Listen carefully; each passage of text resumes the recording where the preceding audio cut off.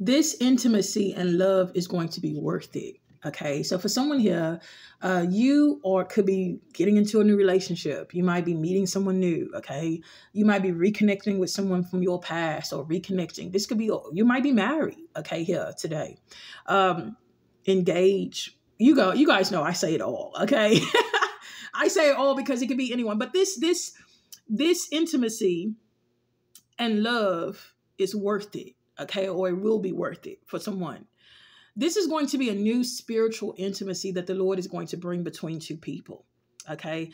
It's going to be fresh. It's going to be so genuine. Okay.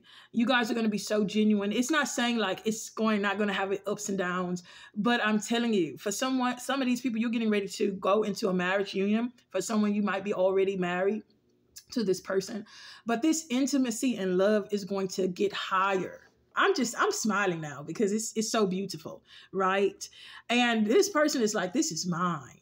Like, this is like, I'm home. You understand? Like, I'm home. This is mine. But this intimacy is going to bring so much healing in your life. Okay. This intimacy is going to bring so much balance into your life. And the beautiful thing about it is you're going to have God in this relationship or this marriage or this partnership. God is going to be in between this. You understand?